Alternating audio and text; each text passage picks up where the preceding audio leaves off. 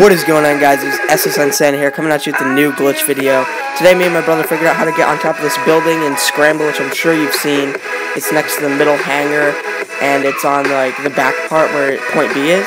So we got up there, and then I could basically shimmy around the edge here, and then you're gonna see there's this like warped piece of like the siding of the building that like just literally extends out like near the mountain, I guess.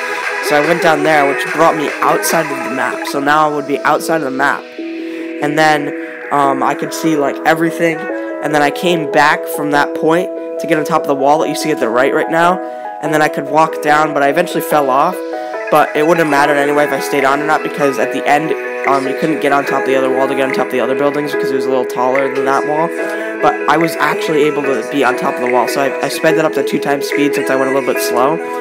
And then I fell behind the wall, and I was able to just run around like behind the wall, and I could shoot through it. So it was pretty cool.